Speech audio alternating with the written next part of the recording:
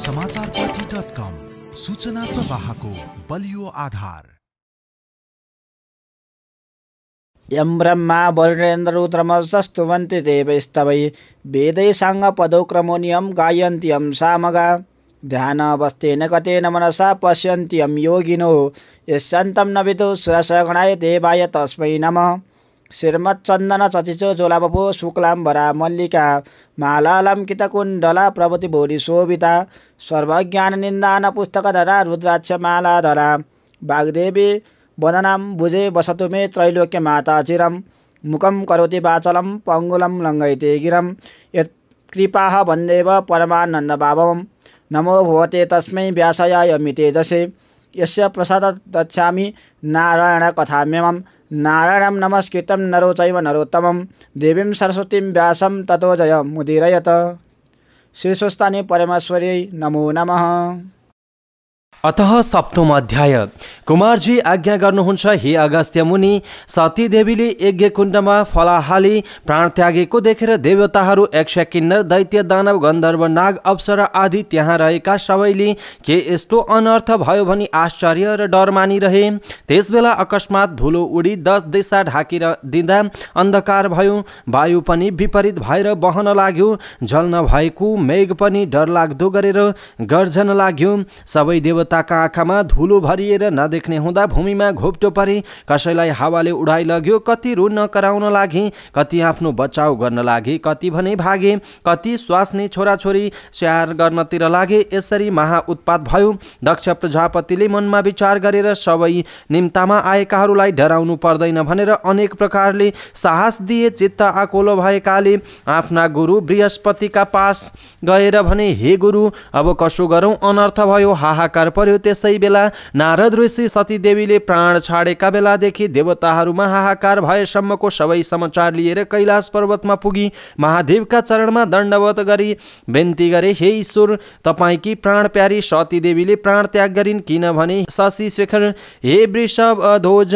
हे करुणामय, हे पिनाकमा पाणी, हे पापिष्ट दक्ष प्रजापतिले हजुरको नाना तरहले निन्दा गरी अनेक तरहका हेलाले भरिएको त्यो कहाँको देवता हो, त्यो त बहुला हो, त्यसलाई मेरो यज्ञमा नडाकी मलाई के होला। ब्रह्मा विष्णु र मेरा ज्वाइँहरू छँदैछन् भने निन्दा गरेको सुनेर सती देवीले सहन नसकी लात्ताले पृथ्वीमा हानेर कसैको मुख नहेरी क्रोधले आगो जस्तो मुख पारेर यज्ञको पद छेडा गरेर हजुरको नाम लिँदै यज्ञ कुण्डमा हाम फालेर प्राण त्याग गरिन्। हे ईश्वर, हजुरका भयले अग्निले शरीर डढाउन सकेका छैनन्, प्राण मात्र त्याग गरेर शयन गरे झैँ यज्ञ कुण्डमा सुतिरहेका छन्। यो कुरा बिन्ती गर्न भनेर आएको हुँ, अब के कसो गरौँ, अनर्थ भयो। यस्तो नारदको कुरा सुनेर महादेव भन्नुहुन्छ, हे नारद, यो कुरा साँचो हो कि होइन? यस्तो सुनेर नारद भन्दछन्, हे शिव, जगतका मालिकको अगाडि मिथ्या अर्थात् झुटो कुरा म कसरी बोल्न सकुला? ध्यान दृष्टिले हेर्नु भए अवश्य विश्वास पर्ला। यस्तो नारदको कुरा सुनेपछि क्रोध भएर तिनै आँखाबाट आगोको ज्वाला निकालेर दारा किर्दै रिसले दुवै हात मुठी पारी नारदको अगाडि भन्नुभयो, हे नारद, 33 कोटी देवताले रक्षा गरिराखेको त्यस पापिष्ट दुष्ट दक्षको निर्मूल पारेर छाड्नेछु। अब तिमी आफ्नो आश्रममा जाऊ। तब नारद ऋषि महादेवलाई दण्डवत गरेर आफ्नो लोकतर्फ लागे। नारद गएपछि महादेवले आफ्नी प्यारी सती देवीलाई सम्झी अत्यन्त क्रोध गरी तिनै आँखाबाट आगाको ज्वाला झैँ ज्वाला निकाली आफ्नो जटाबाट एउटा जटा झिकेर पृथ्वीमा पछारे। त्यसबाट पृथ्वी कम्पायमान गर्दै सिंहनाद गरे झैँ गरेर घर झन्दै 1000 सूर्यको जस्तो तेज भएको, दाहिने हातमा त्रिशूल लिएको, मुण्ड माला लगाएको यस्तो डरलाग्दो मूर्ति भएको वीरभद्र उभिएर बिन्ती गरे, हे ईश्वर, किन मलाई सम्झनु भयो? फेरि अर्को जट्टा त्यसै गरी पछारे। त्यसबाट प्रलय कालको मेघ गर्जे झैँ ठुलो स्वर गरी 64 योगिनी भूत प्रेत पिचासहरू सबै आफ्ना गण लिएर काली उत्पन्न भइन्। ती कस्ती थिइन् भने लामा दारा निस्किएकी, आकाश जस्तो पेट भएकी, आँखाबाट आगो निकाल्ने केस फिजाएकी, बाघको छाला कम्मरमा बाँधेकी, कहिले रातो लामो जिब्रो बाहिर निकाल्ने, कहिले हाँस्ने डर लाग्दी महाकालीले महादेवसित हात जोडेर भनिन्, हे ईश्वर, किन के कामले सम्झना गर्नुभएको? यस्ता कुरा सुनेर महादेव भन्नुहुन्छ, हे वीरभद्र, हे महाबली, पापिष्ट दक्ष प्रजापतिको यज्ञ विध्वंस गरेर 33 कोटी देवताले रक्षा गरिएको दक्षको पनि संहार गरी आऊ। यसै कामको निमित्त तिमीहरूको आराधना गरेको हुँ। अब नन्दी भृङ्गी 64 योगिनी विषमज्वर समेत भएर दक्षको यज्ञ चाँडै नाश गर्न जाऊ। महादेवको आज्ञा शिरोधार्य गरी वीरभद्र महाकाली सबै गण लिएर सिंहनाद गर्दै पृथ्वीलाई कम्पाउँदै यमराज आए झैँ गरी क्रोधले पूर्ण भएर कैलाशदेखि तल झरे। यिनीहरूको चालामाला देखेर पृथ्वीलाई थाम्न साह्रै गाह्रो पर्यो। भुइँचालो आयो, सातै समुद्र उर्लिएर यावत जीवन जन्तु सबै त्राही त्राही भए। यता दक्ष प्रजापतिका यज्ञमा पनि अनेक तरहको उत्पात हुन लाग्यो। आकाशमा गिद्ध र काग मण्डलाकार गरेर कराई घुम्न लागे। स्यालले दुवै आँखा र मुखबाट आगोको ज्वाला निकालेर कराउँदै हिँड्न लागे। फेरि रगतको वृष्टि भयो। यज्ञमा आएकाहरू हाहाकार गर्न लागे। यावत जीवात्मा त्राही त्राही भए। यस उत्पातले यज्ञमा रहेका मध्ये कोही भाग्न थाले, कोही विचेतिए। स्वास्नी मानिस, केटाकेटी, बुढाबुढीहरू भने भाग्न नसक्दा भूमिमा लडेर घोप्टो परि रोन कराउन लागे। कोही अब अझै के उत्पात हुने हो भनी त्राही त्राही भइरहेका बखत वीरभद्र महाकाली शिवगण समेत मेघगर्जे झैँ गर्जिँदै यज्ञ भूमिमा पुगेर यज्ञ विध्वंस गर्न थाले। त्यहाँ रहेका देवता, यक्ष, दैत्य, नाग, गन्धर्व, किन्नर, दक्षका छोरीहरू, देवकन्या, नागकन्या, गन्धर्व कन्या, ब्राह्मण, बालक, अप्सराहरू त्राही त्राही भगवान नारायण भनी ठुलो स्वरले रुँदै कराउँदै 10 दिशामा भागे। कोही भाग्न नसक्ने लडेर टाउकोले टेकेर माटो खान लागे। कसैको हात, कसैको खुट्टा मर्कियो, भाँचियो। कति मूर्छा भई लोटे। तर विष्णु प्रभृति देवता, यक्ष, किन्नर, गन्धर्व दक्षको यज्ञ रक्षाका निमित्त आफ्ना शस्त्र अस्त्रले दैत्यहरूले झैँ महाकाली र वीरभद्रमाथि प्रहार गर्न लागे। यसरी दुवैतिरका सेना सिंहनाद गर्दै अघोर युद्ध गर्न थाले। इन्द्रादि देवताले महाकाली वीरभद्र उप ब्रह्मास्त्र, अग्न्यास्त्र, वरुणास्त्र, वायव्यास्त्र, तमोर, भिन्दी, पाल, गधा, खड्ग, मुसल, नागपाश इत्यादि प्रहार गरे। यसरी प्रहार गरेको देखेर वीरभद्रले पनि ती शस्त्रको निवारण गर्दै ठुलो शब्दले गर्जेर दक्षका सैन्यभित्र बलले बसी पाएका जतिको टाउको निमोठे, हात खुट्टा भाँची, मुड्कीले हानी, रगत छदाई मारी खाए।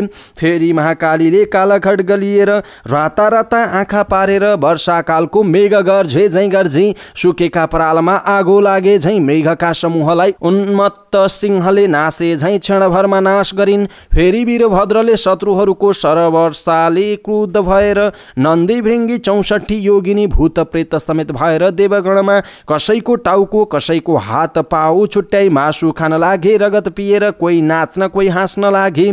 शिवगण दक्षका सेनालाई मार्दै थिए।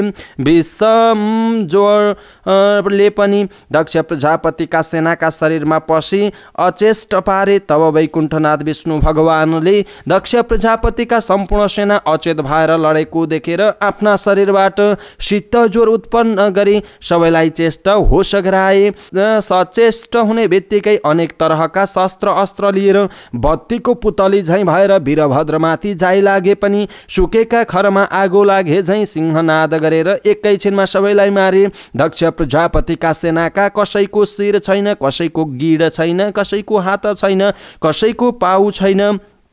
कति कम्मर करङ भाँचिएर लडेका छन्, कति थिलै थिला परेका छन्। यस्तो देखेर दक्षका सेना रक्षा गर भनी कराउन थाले। कोही भाग्न थाले, कसैले कुलेलम ठोके।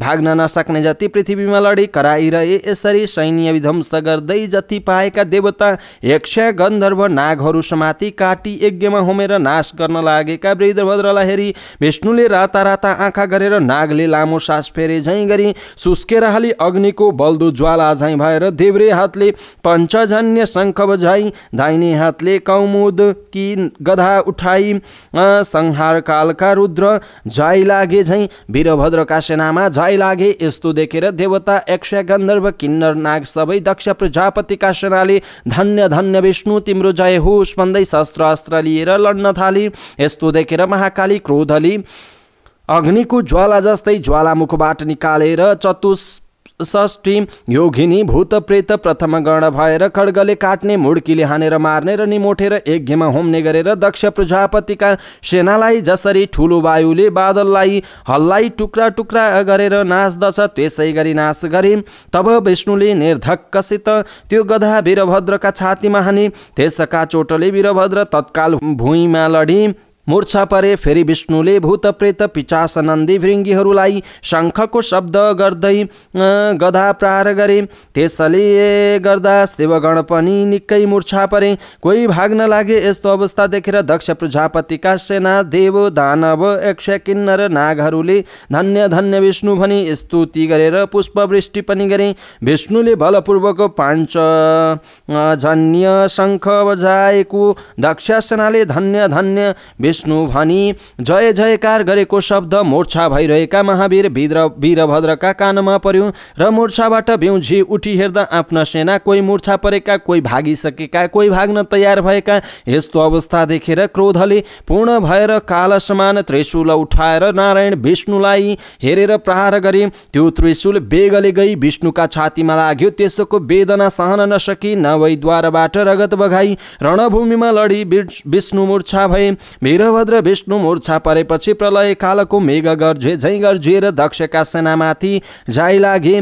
कोटी कोटी सैन्यको नाश गरे। वीरभद्र गर्जिएको स्वर खप्न नसके दक्ष प्रजापतिका सैन्य त्राई त्राई भएर कराएर भाग्न लागे। कति भागे पनि मूर्छा भइरहेका शिवगणका कानमा वीरभद्रको गर्जना पर्यो न गयो र हत्तपत्त उठेर हेर्दा वीरभद्रले विष्णुलाई मूर्छा पारी दक्ष सैन्य देवताहरूको नाश गर्न लागेको देखे। धन्य धन्य वीरभद्र भन्दै ठुलो गर्जना गरेर दक्ष प्रजापतिका सेनामाथि जाइ लागे। यस्ता तरहले घोर संग्राम भयो। हे अगस्त्य मुनि, वीरभद्र महाकालीले देवताहरूको टुप्पी समाई खड्गले काटेर मारे। कसैलाई मुड्कीको चोटले मारे, कसैलाई परक्क निमोठेर मारे, कसैको कोखा काखीमा पुवाल पारेर मुख लगाई रगत पिउन लागे, कसैलाई यज्ञमा होमिदिए।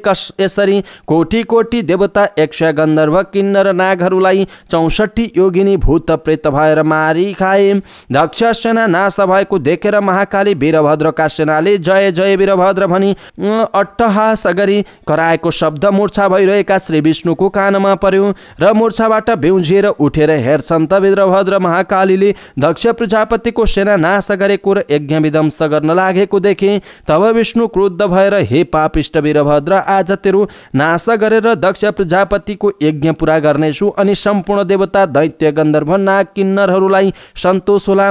आज एउटा त के 11 रुद्र तेरो सहाय भएर आए पनि तेरो रक्षा गर्न सक्ने छैनन्। सम्पूर्ण दुष्टको नाश गर्ने यो चक्र देखिनस् भनेर सुदर्शन चक्र देखाए। विष्णुले भनेका पुरुषवाणी हेला गरेर भनेको शब्द सुनेर वीरभद्र रिसाएर विष्णुलाई भन्दछन्, हे पापिष्ट विष्णु, सम्पूर्ण दुष्टको नाश गर्ने भनेर चक्र देखाइस्। त्यो चक्र मेरा उपर प्रहार गर। मुखले भन्ने मात्र होइन, त्यसको पराक्रम पनि देखिहालौँ। वीरभद्रको यस्तो कठोर वचन सुनेर विष्णुले पनि क्रोधपूर्वक त्यो सुदर्शन चक्र महावीर वीरभद्रमाथि प्रहार गरे। त्यो सुदर्शन चक्र पनि कोटी सूर्यको तेज जस्तो भएर प्रलय कालको मेघ गर्जे जस्तो गर्जिएर कालरुद्र जाँदा झैँ गयौँ।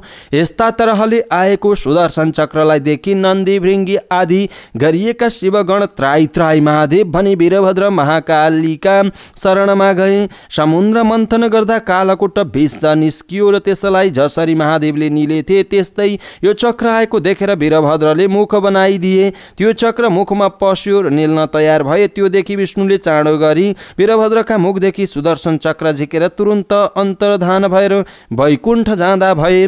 जय जय श्री स्कंद पुराणे केदार खण्डे माघ महात्मे कुमार अगस्त संवादे श्री स्वस्तानी परमेश्वरी भर्त कथायाम दक्ष सेना विध्वंसो नाम सप्तम अध्याय। श्री स्वस्तानी माताको जय। हरि हरि।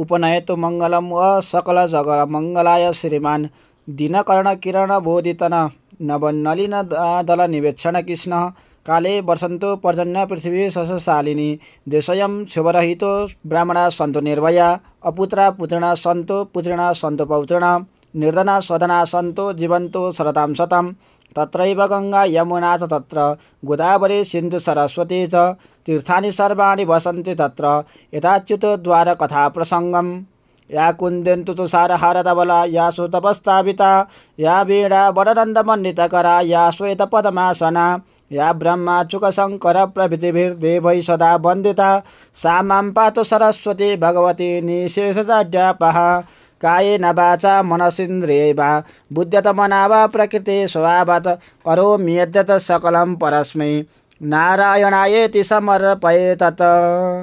श्री स्वस्थानी व्रत कथायां सम्पूर्णम्। भजना हरि भजना मुक्ति हुन्छ जीवन हरि भजना